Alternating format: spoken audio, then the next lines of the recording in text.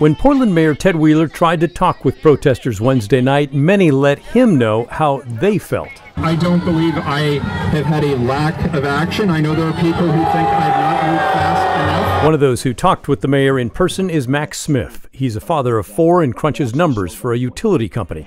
He's also a regular at the protests, pushing for social justice. I came away feeling like he understood what I'm saying, but I also came away feeling like he's not going to do anything different. I caught up with him in his parked car today. He knows that opposing federal police now at the courthouse complicates things, but says sending them home is part of solving the puzzle of racial justice.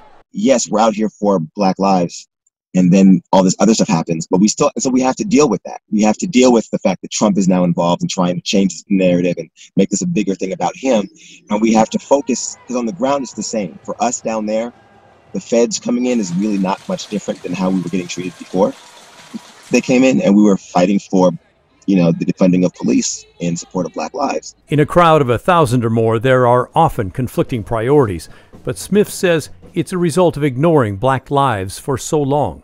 With all this coming in, it causes more confusion and there's more going on and now there's more people and the other reasons people are there. And that's true. But I think that actually shows our point that Black lives have to matter. If we had just fixed the problem when it was about us, it wouldn't be anybody's problem. That the protests happen in downtown Portland is not lost on those who own businesses there. The plywood reveals a once vibrant city core has battened down the hatches. How's it going down there for your store? Horribly.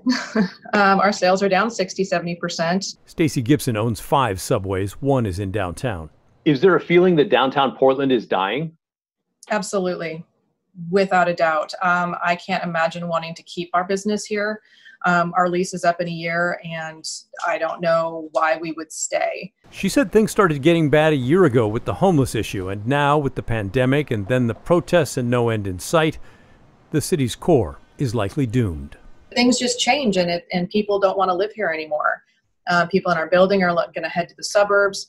Business owners, the same thing. It's you don't have any support here, is the way that it feels without the police. Again, their hands are tied. And the fact that we're going on 52, 53 days of this is ridiculous. You guys just need to get it together and solve the problem quickly. So will the mayor's appearance at the protest change anything? Not locally.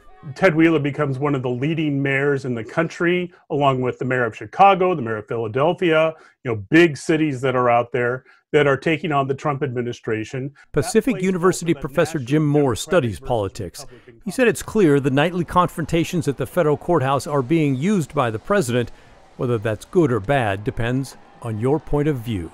Portland is being used as a stage. When that stage gets spread out, when this happens in more and more cities, it'll be fascinating to see. Do people see it as the president, in effect, manipulating those cities so that he can get his supporters riled up and out to vote? Or do they see him as playing politics with people's lives and the ability of those cities to govern themselves?